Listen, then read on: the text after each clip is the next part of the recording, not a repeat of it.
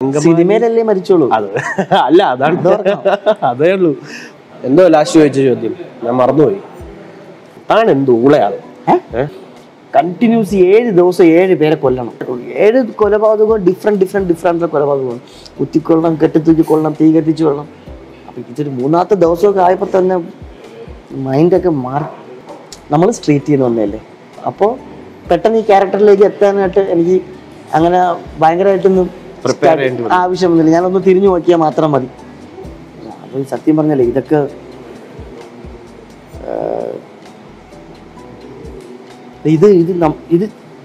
ഇത് സംഭവിക്കുന്ന പോലും നമുക്ക് അറിയാൻ പറ്റില്ല.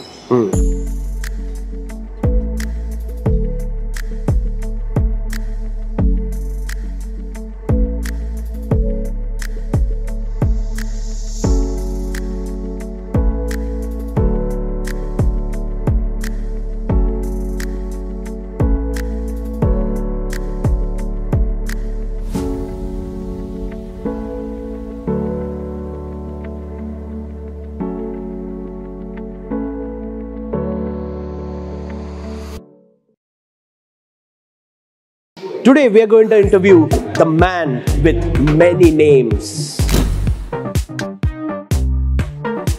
Sharath Kumar, Appani Ravi, Auto Shankar. Day വന്നിരിയടേ. Yes, അപ്പോൾ നമുക്ക് ചേട്ടൻ്റെ ഏറ്റവും ലേറ്റസ്റ്റ് ഫിലിം വെച്ചുള്ള ക്വസ്റ്റ്യൻ തുടങ്ങാം. കാക്കിപ്പട. അതിൽ പോലീസിന്റെ റോളാണ്. സോ ഹൗ ഡിഫറെന്റ്, എത്ര ഡിഫറെന്റ് ആയിരുന്നു ചേട്ടൻ്റെ യൂഷ്വൽ റോൾസിൽ നിന്ന് പോലീസിന്റെ ഒരു റോള് ചെയ്യുമ്പോൾ? കാക്കിപ്പട ആക്ച്വലി ഞാൻ ആ സിനിമയിലേക്ക് എത്തിയത് ഇതിന്റെ സ്ക്രിപ്റ്റ് കേട്ടിട്ടാണ്. സ്ക്രിപ്റ്റ് ഭയങ്കര എൻ്റെ ഡിഫറെൻ്റ് ആയിട്ടുള്ള സ്ക്രിപ്റ്റ് ആയിരുന്നു. ഈ ഷെബി ചാക്കോട്ട് എന്നാണ് അദ്ദേഹത്തിൻ്റെ ഡയറക്ടറിൻ്റെ പേര്. അദ്ദേഹത്തിൻ്റെ എനിക്ക് 2ാമത്തെ മൂവിയാണ് കാക്കിപ്പട. സ്ക്രിപ്റ്റ് എന്നോട് ഇതിനെക്കുറിച്ച് സംസാരിക്കുമ്പോൾ ശരിക്കും ഞാൻ വിചാരിച്ചത് ഞാനിതിലെ കള്ളനായിരിക്കും എന്നാണ്. പക്ഷേ പിന്നെയാണ് അറിഞ്ഞത് ഏറ്റവും വലിയ കള്ളന്മാര് പോലീസാണ്. ഞാൻ ഇപ്പം പറയില്ല, ഞാനും പറഞ്ഞില്ല. പക്ഷെ എന്നാലും ഈ അമീർ എന്ന് പറയുന്ന ക്യാരക്ടർ എൻ്റെ കരിയറിൽ, എൻ്റെ ഇതുവരെയുള്ളൊരു ആക്ടിങ് കരിയറിൽ വളരെ ഇമ്പോർട്ടൻ്റ് ആയിട്ടുള്ള ക്യാരക്ടർ. എന്നെ സംബന്ധിച്ച് എനിക്കത് ഭയങ്കര ചലഞ്ചിങ് ആയിരുന്നു. കാരണം ഞാനൊരു ക്ലീൻ ഷേവ് ചെയ്തിട്ട് വേറൊരു ലുക്കിൽ, ചേട്ടന് പോസ്റ്റർ കണ്ടാൽ പോലും മനസ്സിലാത്തില്ല ഓഡിയൻസിന്റെ. അത് മാത്രമല്ല, ഞാൻ പണ്ട് ഇപ്പൊ ഞാൻ സിനിമയിൽ എത്തുന്നതിന് മുൻപേ തന്നെ ഞാൻ നാടകങ്ങൾ ചെയ്യുന്ന സമയത്താണെങ്കിലും എൻ്റെ ഫേസിലൊക്കെ എന്തെങ്കിലുമൊക്കെ മാറ്റങ്ങൾ കൊണ്ടുവരാൻ ഞാൻ ശ്രമിക്കാറുണ്ട്. അത് മുന്നേ ഉണ്ട് ഉള്ളൊരു ട്രാവലിംഗ് സ്റ്റാർട്ട് ചെയ്യുന്ന സമയം തൊട്ടേ അങ്ങനെ തന്നെയാണ്. അപ്പോൾ അത് ഇതിലും എനിക്ക് ഭയങ്കരമായിട്ട് ഗുണം ചെയ്തു. അങ്ങനത്തെ ഒരു താല്പര്യം ഇതിലും ഗുണം ചെയ്തു. എൻ്റെ മിക്ക സിനിമകളിലും ഞാൻ ഇപ്പൊ മാലയോ എന്തെങ്കിലും ഷർട്ടിന്റെ എന്തെങ്കിലുമൊക്കെ ഒരു നമ്മുടേതായ രീതിയിൽ എന്തെങ്കിലുമൊക്കെ ഒരു ഐഡന്റിറ്റി ഉണ്ടാക്കാനുള്ള ശ്രമം നടത്താറുണ്ട്. ഇതിലങ്ങനെയല്ല, ഇതൊരു പക്ക ഒരു പോലീസുകാരനായിട്ട് തന്നെ മാറണം. നമുക്ക് ആ ഹെയർ സ്റ്റൈൽ അങ്ങനെ കട്ട് ചെയ്യണം. അപ്പം അത് നന്നായിട്ട് വന്നിട്ട് വർക്ക് ചെയ്യാൻ പറ്റി. അപ്പോൾ ചേട്ടൻ പറഞ്ഞല്ലോ നേരത്തെ നാടകം ചെയ്യുമായിരുന്നു. അപ്പോൾ വിക്കിപീഡിയ ഡിഫൈൻ ചെയ്യുന്ന dancer, actor, producer, script writer ഇതൊക്കെയാണ് ചേട്ടനെ കുറിച്ച് സെർച്ച് ചെയ്താൽ ഉള്ളത്. അപ്പോൾ ഇതിൻ്റെയൊക്കെ നമുക്കൊന്ന് എലാബറേറ്റ് ചെയ്ത് പറഞ്ഞാൽ. ഇതിൽ ഫസ്റ്റ് എന്ന് പറയുമ്പോൾ ആക്ടർ എന്ന് പറയുമ്പോൾ ആക്ടിങ് വളരെ കുഞ്ഞുനാൾ മുതലുള്ളതാണ്. വളരെ കുട്ടിക്കാലം മുതൽ ചെയ്യുന്നൊരു പാഷൻ അല്ല ബ്രോ. അത് എങ്ങനെയാണെന്ന് വെച്ച് കഴിഞ്ഞാൽ എല്ലാവർക്കും അതൊരു പാഷൻ ആയിരിക്കാം. പക്ഷെ എന്നെ സംബന്ധിച്ച് ഞാൻ അത് വളരെ കുഞ്ഞുനാൾ മുതലേ ചെയ്യുന്നൊരു കാര്യമാണ്. എൻ്റെ വീടിന്റെ തൊട്ടടുത്തൊരു നാടക സമിതി ഉണ്ട്. അപ്പൊ ഞാൻ ഈ സ്കൂളിലും ട്യൂട്ടോറിയൽ കോളേജിലൊക്കെ ക്ലാസ് കഴിഞ്ഞതിന് ശേഷം ഞാൻ ഈ നാടക സമിതിയിലാണ് കൂടുതൽ സമയം ചെലവഴിക്കുന്നത്. അപ്പൊ എൻ്റെ പാരൻസും എൻ്റെ എല്ലാവരും അതുമായിട്ടൊക്കെ കണക്ട് ചെയ്ത് നിൽക്കുന്ന ഒരു മേഖല തന്നെയാണ്. അപ്പം കലാമന്ദിരം എന്നുള്ള നാടക സമിതിയുടെ പേര്. അപ്പം വളരെ കുഞ്ഞുനാൾ മുതലേ അത് അഭിനയം അല്ലെങ്കിൽ ആർട്ട് എന്ന് പറഞ്ഞ് നിൽക്കുന്നുള്ളത് കൊണ്ട് ഒരു സമയം കഴിഞ്ഞപ്പോൾ നമ്മളെ ലൈഫിന്റെ ഒരു പാർട്ടായിട്ട് മാറിയതാണ് ആക്ടിങ്.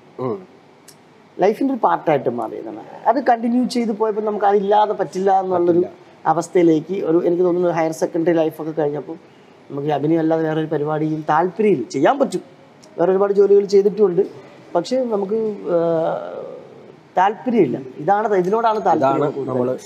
അങ്ങനെയാണ് ആക്ടിങ് മേഖല. നമ്മൾ ഈ സ്റ്റീവ് ജോബ്സ് പറയുന്ന പോലെ നമ്മൾ എണ്ണിക്കുമ്പോൾ എന്താണ് ചെയ്യാൻ ആഗ്രഹിക്കുന്നത് അത് ജോലിയായിട്ട് തന്നെ എടുക്കുമ്പോൾ അത് ജോലി ആകത്തില്ല അതുപോലെ ഒരു പിന്നെ അതൊരു ഉപജീവന മാർഗമായിട്ട് മാറി. അതായത് നമുക്ക് ഡെയിലി അഭിനയിച്ച് കിട്ടുന്ന കാശിനെ ജീവിച്ചു തുടങ്ങി. അതിന് വേണ്ടിയിട്ട് നമ്മൾ നാടകങ്ങളിൽ സ്ട്രീറ്റ് പ്ലേ അങ്ങനെ കുറേ കാര്യങ്ങൾ ചെയ്തു. അപ്പം അങ്ങനെയാണ് അഭിനയം എന്ന് പറയുന്ന ആർട്ട് എന്നിലേക്ക് വരുന്നത്. അത് ഇപ്പം സിനിമയിലേക്ക് എത്തുമെന്നോ അല്ലെങ്കിൽ സിനിമ നടനാകുമെന്നൊന്നും പ്രതീക്ഷിച്ചിരുന്നു അല്ല, അല്ലെങ്കിൽ അതിന് വേണ്ടിയിട്ടൊന്നും അല്ല. മനസ്സിലായി. Just for the feel. തിയേറ്ററിലേക്ക് എത്തി നാടകം പഠിച്ചു, അതെല്ലാം നിമിത്തമാണ്. കാലടിയിൽ MA തിയേറ്റർ പഠിക്കാനായിട്ട് എത്തുന്നതും നാടകങ്ങൾ ചെയ്യുന്നതും എല്ലാം ഇതിൻ്റെ ഒരു, എനിക്ക് തോന്നുന്നു ഇപ്പം ഞാൻ ആലോചിക്കുമ്പോൾ അത് ഇവിടെ എത്താനായിട്ട് ഞാൻ പോലും അറിയാതെ നടന്നൊരു പ്രോസസ്സിങ് ആണെന്നാണ്. സിനിമ എന്ന് പറയുന്നത് എൻ്റെ ഇപ്പോഴത്തെ ഒരു പ്ലാറ്റ്ഫോം ആണെന്ന് മാത്രമേ ഉള്ളൂ. ആക്ടിങ് ഞാനതിന് മുമ്പ് ചെയ്തുകൊണ്ടിരുന്നത് നാടകം, മൈമ് ഒക്കെ ചെയ്തിട്ടുണ്ട്. ഇപ്പം ഞാനിപ്പോൾ സിനിമയിൽ എത്തിയില്ല, ഞാൻ നടനായിരുന്നില്ല എങ്കിൽ സിനിമാ നടനെ ആവാതെ ആവുള്ളൂ, നടൻ തന്നെ ആയിരിക്കും. ഏതെങ്കിലും നല്ലൊരു നാടക സമിതിയിലോ നാടക സംഘത്തിലോ ഒക്കെ ആയിട്ട് നാടകങ്ങൾ പ്രവർത്തിക്കുന്ന ഒരു തിയേറ്റർ വിദ്യാർത്ഥിയോ അല്ലെങ്കിൽ നാടക അധ്യാപകനോ ഒക്കെ ആവാം. അതായിരിക്കാം. അതെ അതെ, യൂണിവേഴ്സൽ. അതാണ് ആക്ടിങ്. പിന്നെന്താ പറഞ്ഞ സ്റ്റോറിയാണ്. ഡാൻസർ ഈ പറഞ്ഞ പോലെ കുട്ടിക്കാലം മുതൽ നമ്മൾ ഈ സ്റ്റേജ് ഷോസ് ചെയ്യാറുണ്ട്. അപ്പൊ സ്റ്റേജ് ഷോ എന്ന് പറയുമ്പോൾ അതിൽ നാടകം വരും, മിമിക്സ് വരും, സ്കിറ്റ് വരും, ബാല വരും, ഡാൻസ് വരും. പിന്നെ എൻ്റെ നാടെന്ന് പറയുന്നത് തിരുവനന്തപുരത്ത് അരുവിക്കര എന്ന് പറയുന്ന സ്ഥലമാണ്. അപ്പൊ അവിടെ തെങ്ങ കയറുന്ന ചേട്ടൻ തൊട്ട് ഓട്ടോറിക്ഷ ഓടിക്കുന്ന ചേട്ടൻ എല്ലാവർക്കും നല്ല രീതിക്ക് താളബോധമുള്ള ആൾക്കാരാണ്. എവിടെയെങ്കിലൊക്കെ കൊട്ടിപ്പാടുന്ന ആൾക്കാരാണ്. അപ്പം ഈ താളം നമുക്ക് ഭയങ്കരമായിട്ട് നമ്മുടെ ലൈഫിൽ ഒരു കണക്ട് ചെയ്ത് നിൽക്കുന്നൊരു കാര്യം തന്നെയാണ്. അങ്ങനെ ആയിരിക്കാം ഡാൻസ് ചെയ്യാൻ പറ്റുന്നത്. പിന്നെ ഡാൻസിനോട് ഇഷ്ടമാണ്, ഡാൻസ് ചെയ്യാൻ ഇഷ്ടമാണ്. ഡാൻസ് പഠിച്ചിട്ടുണ്ടോ എന്ന് ചോദിച്ചു കഴിഞ്ഞാൽ ഡാൻസ് വളരെ കുഞ്ഞുനാളിലൊക്കെ നമ്മളൊരു സിനിമാറ്റിക് ഡാൻസും കാര്യമൊക്കെ പഠിച്ചിട്ടുണ്ടെന്നേ ഉള്ളൂ. ഒരു പ്രൊഫഷണൽ ഡാൻസർ അല്ല, പക്ഷെ എന്നാലും ഡാൻസ് ചെയ്യാൻ ഉള്ള ആഗ്രഹമുണ്ട്, ഡാൻസ് ചെയ്യും. അതെ, അങ്ങനെയാണ് ഡാൻസ്. അതാണ് ഡാൻസർ. പിന്നെ സ്ക്രിപ്റ്റ് റൈറ്റർ എന്ന് പറയുമ്പോൾ അങ്ങനെ സ്ക്രിപ്റ്റ് ഒന്നും എഴുതിയിട്ടില്ല, പക്ഷെ എനിക്ക് കഥ എഴുതാൻ ഇഷ്ടമാണ്, കഥ വായിക്കാൻ ഇഷ്ടമാണ്. അപ്പം ഞാൻ തിരക്കഥ ആയിരിക്കില്ല, കഥ എഴുതാൻ എനിക്ക് പണ്ടേ താല്പര്യമുള്ള ആളാണ് ഞാൻ. അങ്ങനെ എഴുതി എന്തെങ്കിലും പബ്ലിഷ് ആയിട്ടുണ്ടോ? അതോ ഇല്ല, അങ്ങനെ ഒരുപാട് കഥകൾ അങ്ങനെ സ്കൂൾ പഠിക്കുമ്പോഴും കോളേജ് സമയത്തൊക്കെ എഴുതി ചുമ്മാ കീറിക്കളയുന്നേ ഉള്ളൂ. അങ്ങനെ പബ്ലിഷ് അങ്ങനത്തെ പരിപാടി ഇല്ല, കച്ചവടമൊന്നുമില്ല. ഇപ്പം അടുത്ത വർഷം ഒരു സിനിമയ്ക്ക് വേണ്ടി കഥ എഴുതുന്നുണ്ട്, വളരെ സീരിയസ് ആയിട്ടൊരു കഥ എഴുതുന്നുണ്ട്. പിന്നെ പ്രൊഡ്യൂസർ, അതാണ് ഏറ്റവും ഇമ്പോർട്ടൻസ്. പ്രൊഡ്യൂസർ എന്ന് പറഞ്ഞാൽ ഞാൻ എൻ്റെ കാര്യം പറയാം. എൻ്റെ പേരിനൊപ്പം പ്രൊഡ്യൂസർ എന്ന പേര് വരാനുള്ളത് കാരണമാണ് ആദ്യം അറിയേണ്ടത്. കാര്യം ഞാൻ സിനിമയിൽ വന്നിട്ട് വളരെ കുറച്ച് വർഷങ്ങളായിട്ടുള്ളൂ.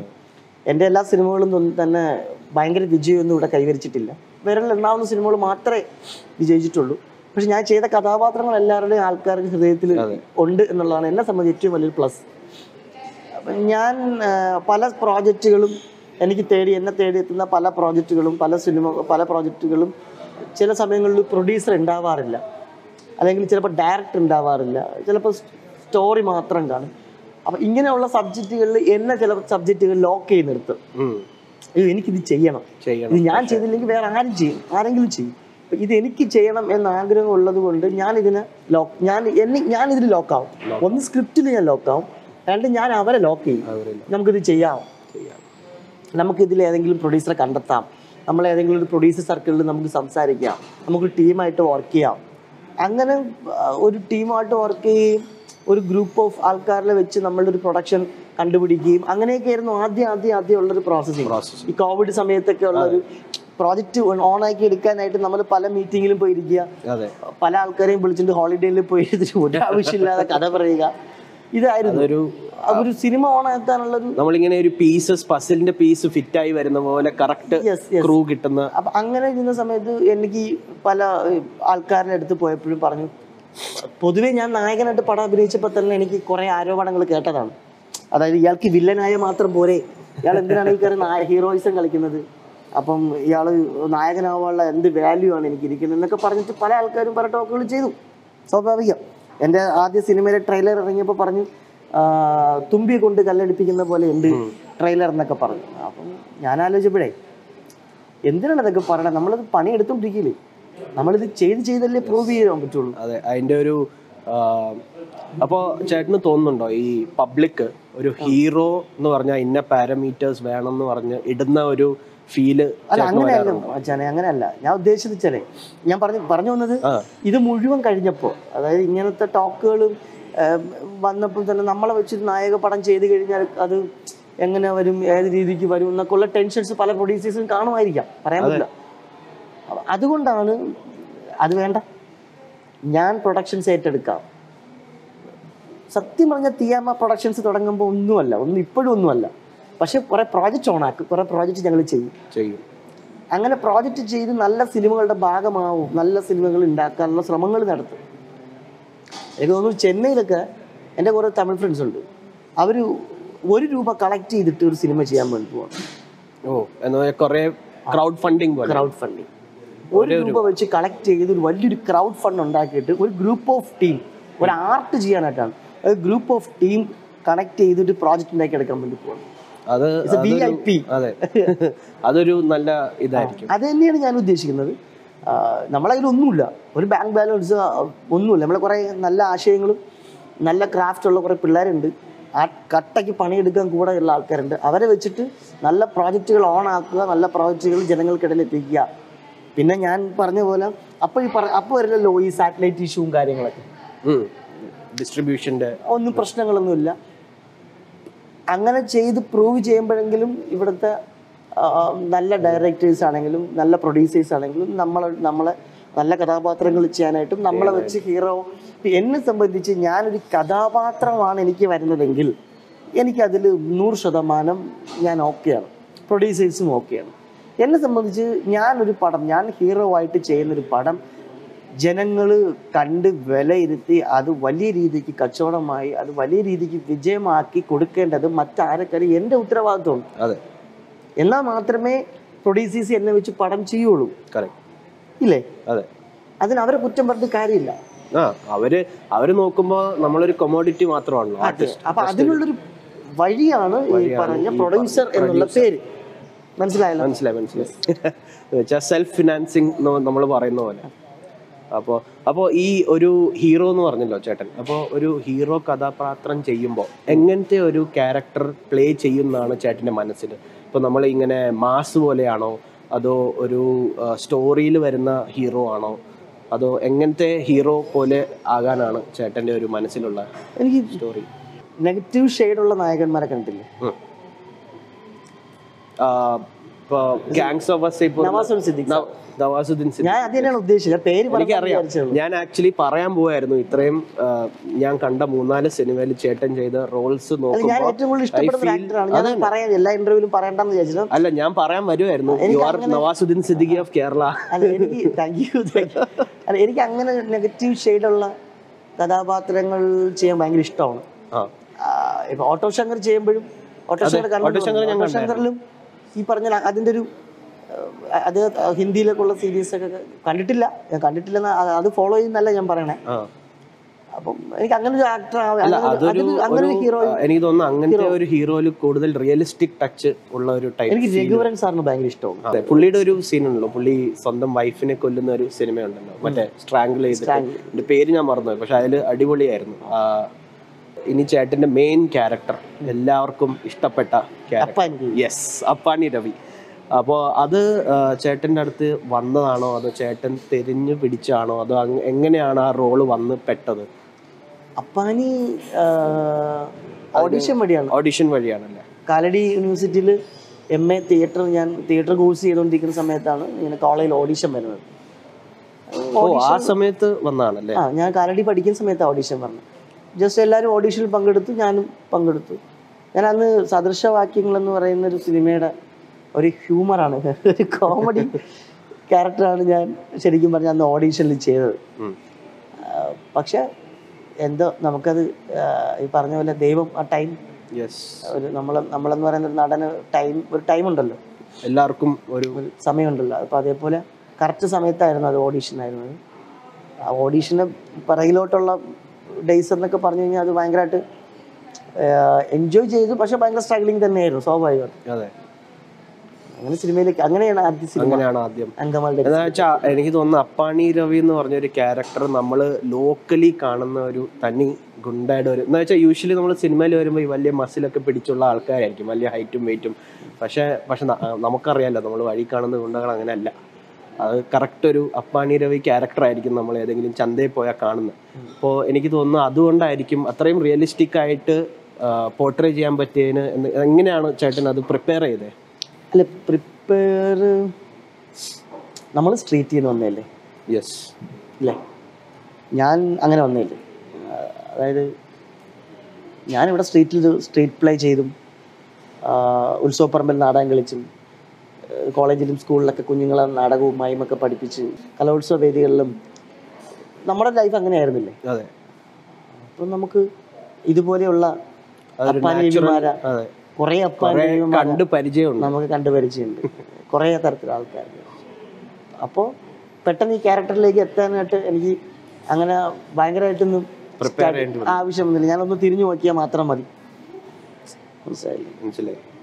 പിന്നെ എനിക്ക് തോന്നുന്നു ആ ക്യാരക്ടറിൻ്റെ ഏറ്റവും എനിക്ക് ഇഷ്ടപ്പെട്ട കാര്യം എന്താണെന്ന് വെച്ചാൽ സിനിമയുടെ എൻഡ് എത്തുമ്പോൾ നിങ്ങൾ മറ്റേ ഗാങ്ങുമായിട്ട് ഒരു അണ്ടർസ്റ്റാൻഡിങ്ങിൽ എത്തുന്ന ആ ഒരു സീനും, പിന്നെ എൻഡിൽ എല്ലാവരും ഫ്രണ്ട്സ് പോലെയായി വെള്ളം അടിക്കുന്ന ആ സീനൊക്കെ കാണുമ്പോൾ നമുക്കൊരു ഓക്കെ എന്ന് വെച്ചാൽ എനിക്ക് ആ സിനിമയിൽ അങ്കമാലി ഡയറീസിൽ എല്ലാ സീനും എനിക്ക് ഇഷ്ടമാണ്. പക്ഷെ ഞാൻ കുറച്ച് നാൾ കഴിഞ്ഞ് കാണുമ്പോൾ എനിക്ക് ഏറ്റവും മനസ്സിൽ ടച്ച് ചെയ്ത സീൻ അവസാനത്തെ ഡ്യൂറേഷൻ സീനില്ലേ, ആ സീനിൽ ഞാൻ കുഞ്ഞിനെ എടുത്തോണ്ട് എൻ്റെ മോനെ എടുത്തോണ്ട് ആ ഉത്സവത്തിന്റെ ഇടയിൽ കൂടെ നടന്നു പോകുന്ന, അതാണ് എനിക്ക് ഏറ്റവും ഭയങ്കരമായിട്ട് ഇമ്പോർട്ടൻ്റ് ആയിട്ട് എനിക്ക് ഇഷ്ടമുള്ള സീൻ. ഞാൻ മരിക്കുന്നതിന് തൊട്ട് മുമ്പുള്ള സീനാണ്. അതെനിക്ക് ഭയങ്കരമായിട്ട് ഹാർട്ട് ടച്ച് ആയിട്ടുള്ള ഒരു സീനാണ്. അങ്കമാലി ഡയറീസ് കാണുമ്പോൾ ഇതിൽ ഞാൻ കണ്ടപ്പോൾ ഞാൻ സപ്പോർട്ട് ചെയ്ത ഒരു സൈഡും ഇല്ല, ഈക്വൽ സപ്പോർട്ടാണ് രണ്ട് സൈഡിനും. എന്ന് വെച്ചാൽ ഇപ്പോൾ ചേട്ടൻ അതിൽ വില്ലൻ റോൾ ആണെങ്കിലും അതിലൊരു നമുക്ക് ഇഷ്ടപ്പെടാത്ത വില്ലനല്ല. എന്ന് വെച്ചാൽ നമ്മൾ കാണുമ്പോൾ ഇതും കൊള്ളാം അതും കൊള്ളാം, എന്നിട്ട് എൻഡിൽ രണ്ടും ഒരുമിച്ച് വരുമ്പോൾ നമുക്കൊരു സന്തോഷം പോലെ. പക്ഷേ ഒബ്വിയസ്ലി ട്രാജിക്, ചേട്ടൻ മരിച്ചു പോകുന്ന സീനാണ് അത്. അപ്പൊ ഇതിന് സിനിമയിലല്ലേ മരിച്ചോളൂ, അല്ല അതാണ് അതേ ഉള്ളൂ. ഇപ്പൊ ഗാങ്സ് ഓഫ് വസൈപൂറിന് പാർട്സ് ഉള്ള പോലെ അങ്കമാലി ഡയറീസിന് പാർട്സ് ഉണ്ടാക്കാനുള്ള എന്തെങ്കിലും പ്ലാൻ ഉണ്ടോ? അല്ലെങ്കിൽ അപ്പാണി രവി ക്യാരക്ടറിന്റെ പഴയ കാലം കാണിക്കുന്ന പോലെ, അല്ലെങ്കിൽ അങ്ങനെ ഉണ്ടോന്ന് എനിക്ക് അറിയില്ലല്ലോ. പക്ഷെ വന്ന ഒരു രസമായിരിക്കും, ഞാനും ആഗ്രഹിക്കുന്നു അങ്ങനെ വരട്ടെ. അപ്പോൾ ചേട്ടനെ നമ്മൾ വിളിക്കാൻ പോകുന്നതും കേരളത്തിലെ നവാസുദ്ദീൻ സിദ്ദിഖി എന്നാണ്. അപ്പോൾ അപ്പോൾ പുള്ളിയെ പോലെ അടിപൊളി റോൾസ് കിട്ടത്തെ എന്നാണ് നമ്മുടെ ആഗ്രഹം. അപ്പോൾ എനിക്ക് ചോദിക്കാനുള്ളത്, എനിക്ക് തോന്നുന്നു ഗാങ്സ് ഓഫ് വസൈപൂർ കണ്ടിട്ടുള്ളൂ പുള്ളിയുടെ സിനിമ. അപ്പോൾ അത് എനിക്ക് തോന്നുന്നു ഒരു അങ്കമാലി ഡയറീസ് പോലെ ഒരു സിമിലർ അല്ല, അതിനേക്കാളും കുറച്ച് അപ്പർ ഹാർഷ് സിനിമയാണ്. അപ്പോൾ അങ്ങനത്തെ ഒരു സിനിമ മലയാളത്തിൽ വരാൻ ചാൻസ് ഉണ്ടോ? എങ്ങനെയാണ് അതിൽ ചേട്ടന് റോൾ ചെയ്യാൻ പറ്റുമോ? അല്ല, പറ്റുമെന്നല്ല, എനിക്ക് അങ്ങനെ ചെയ്യണമെന്ന് താല്പര്യമുണ്ട്. അപ്പോൾ അത് നല്ലൊരു പ്രോജക്റ്റ് അങ്ങനെ വരികയാണെങ്കിൽ ഭയങ്കര അടിപൊളിയായിരിക്കും. പക്ഷെ അങ്ങനത്തെ ഇപ്പോൾ വസൈപൂർ പോലുള്ള സ്ഥലങ്ങൾ ബ്രിട്ടീഷ് ഷുവർ കേരളത്തിലും ഉണ്ടാവണം. ഏതെങ്കിലും ഒരു ഇടുക്കിൽ ഫുൾ ഗാങ്സ്റ്റേഴ്സ് മാത്രം ഉള്ള ഒരു സ്ഥലം. അത് ഞാൻ നേരത്തെ പറഞ്ഞില്ല, നായകനായിട്ടുള്ള അങ്ങനത്തെ കുറച്ച് മൂവീസ് ചെയ്യണം. കുറച്ച് പറഞ്ഞതുപോലെ അത് കുഴപ്പമില്ല, കണ്ടിന്യൂ. പുള്ളി തോക്കെടുക്കുന്നതിന് മുൻപേ പോയി, അതുകൊണ്ട് കുഴപ്പമില്ല. അപ്പോൾ അത് അങ്ങനെയുള്ള മലയാളത്തിൽ നല്ല സബ്ജക്റ്റുകൾ വരണം, ചെയ്യണം എന്ന് ആഗ്രഹിക്കുന്നുണ്ട്. അടിപൊളി. അപ്പോൾ പിന്നെ എനിക്ക് ചോദിക്കാനുള്ളത്, ചേട്ടൻ്റെ TV സീരീസ്, ഇതൊന്ന് ആദ്യത്തെ TV സീരീസ് ഒള്ളി ചെന്നൈയിലെ ഫസ്റ്റ് വെബ് സീരീസ് അല്ലേ, ഓട്ടോ ശങ്കർ. അതും ഒരു ഭയങ്കര ഓട്ടോറിക്ഷ സീരിയൽ കില്ലർ ആയിട്ടുള്ള ഒരു ഓട്ടോറിക്ഷക്കാരൻ്റെ ഒരു റോളാണ്. അതിനെക്കുറിച്ച് എന്തെങ്കിലും പറയാൻ പറ്റുമോ? ഗൗരി ശങ്കർ എന്നായിരുന്നു ക്യാരക്ടറിൻ്റെ പേര്. ഗൗരി ശങ്കർ ഒരുപക്ഷെ ഞാൻ ഈ പറഞ്ഞ ശരത്ത് എന്ന് പറയുന്ന ഒരു നാടക വിദ്യാർത്ഥി എന്നിൽ നിന്ന് ഭയങ്കര ദൂരെയാണ്, ഭയങ്കര ദൂരെയാണ്. ഞാൻ ജീവിച്ചു വന്ന ഒന്നിലും എൻ്റെ ഒരു പിക്ചറിൽ പോലും ഇയാളില്ല. മനസ്സിലായില്ലേ? ഞാൻ ഒന്നും കണ്ടിട്ടില്ല ഇങ്ങനത്തെ ആളെ. ഞാൻ കേട്ടറിവ് മാത്രമേ ഉള്ളൂ ഓൾറെഡി. ഞാൻ ഈ സിനിമ അല്ലെങ്കിൽ ഈ സീരീസ് എൻ്റെ അടുത്തേക്ക് വരുമ്പോൾ തൊട്ട് ഞാൻ കേൾക്കുന്ന കഥകൾ മാത്രമേ ഉള്ളൂ. അത് ഭയങ്കര ഒരു ആക്ടർ നിലയ്ക്ക് അത് ഭയങ്കര ഒരു ചലഞ്ചിങ്.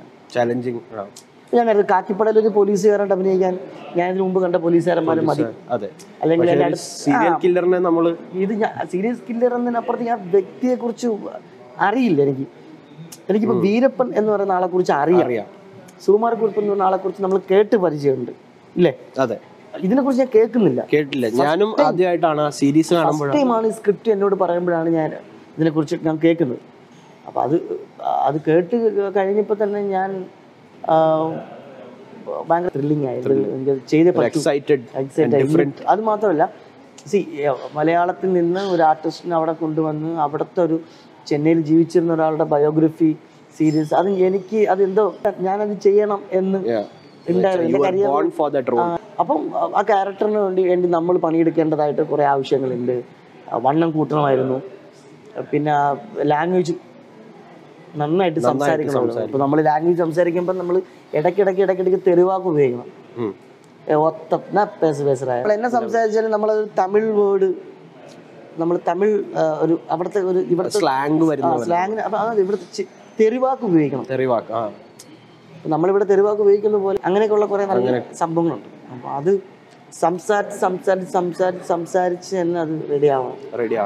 അത് വർക്കൗട്ട് ചെയ്തു. പിന്നെ തിയേറ്റർ വർക്ക്ഷോപ്പ് ഉണ്ടായിരുന്നു, പിന്നെ ഓരോ സീൻ റിഹേഴ്സൽ, ഇതെല്ലാം ഉണ്ടെങ്കിൽ തന്നെ ഈ ക്യാരക്ടറിനോട് നമുക്കൊരു ഇഷ്ടം തോന്നണം.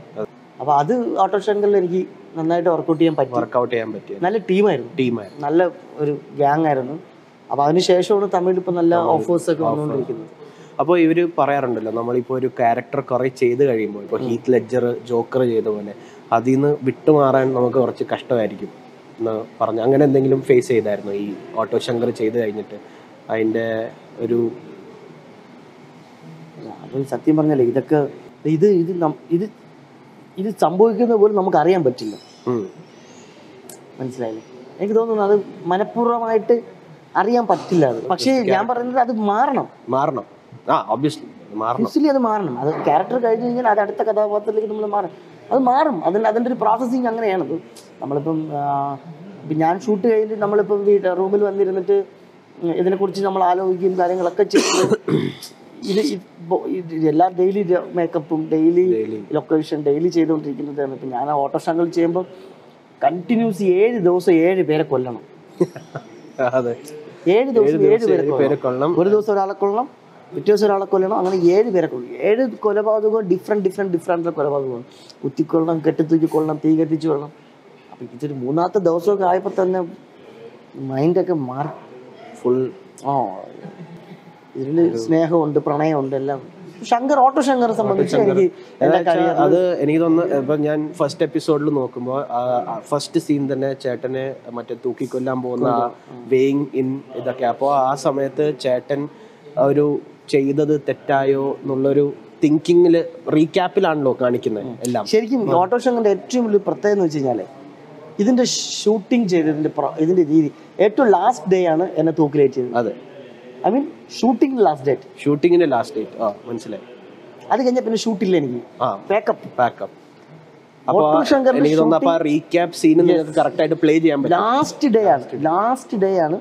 ലാസ്റ്റ് ഡേ ഒരു 1:32 o'clock ആയി ഫൈനൽ ഷോട്ട്. അതായത് ഞാൻ അവിടെ നടന്നു വന്നു, എന്നെ തൂക്കിലേറ്റി അത് മാറ്റി ഞാൻ പോകുന്ന ഷോട്ട്, താഴ്ന്ന കാലിന്റെ മാത്രമുള്ള ഷോട്ട് എടുക്കുന്ന ഒരു വെളുപ്പിനെ. അത് കഴിഞ്ഞാണ് പാക്കപ്പ്. പിന്നെ ഓട്ടോ ശങ്കർ ഷൂട്ടില്ല ലാസ്റ്റ് ഡേ. അപ്പോൾ ഒരു അത് ഭയങ്കരമായിട്ട്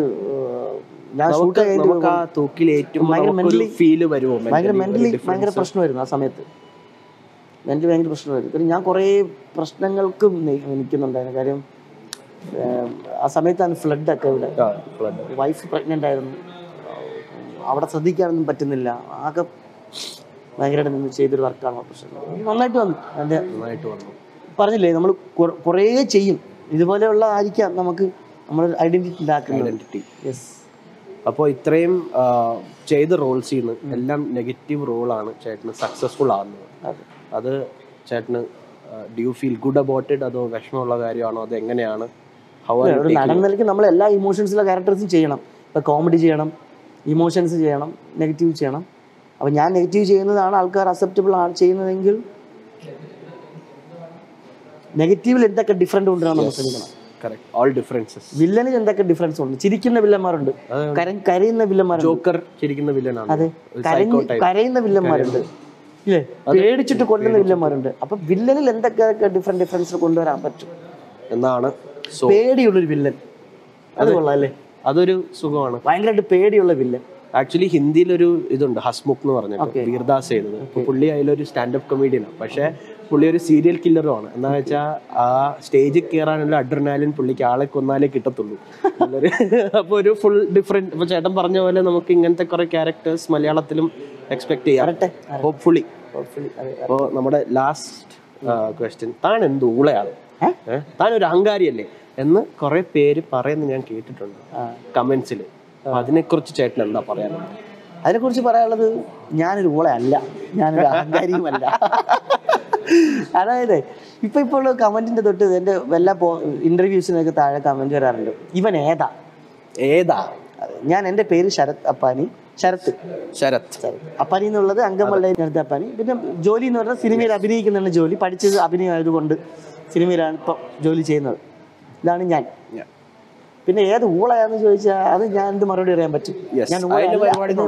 ഇത്രയും നേരം ഇന്റർവ്യൂവിൽ പുള്ളി ഒരു ഉളത്തരം കാണിച്ചിട്ടില്ല, കാണിച്ച ഞാനാ. പുള്ളിക്ക് ഒരു അഹങ്കാരം ഇല്ല. സോ നമ്മൾ അതിന്റെ ക്രെഡിറ്റ് എടുത്തിരിക്കുന്നു. ഇനി കമന്റ് വന്നാൽ നമ്മൾ നോക്കുക, അതൊന്നും കുഴപ്പമില്ല. കമന്റ് ഇട്ടാ അവർ ഓരോരുത്തരും ഇഷ്ടമല്ലേ. സെറ്റപ്പ്. സെറ്റ്. അടുത്ത ചായ പോരട്ടെ.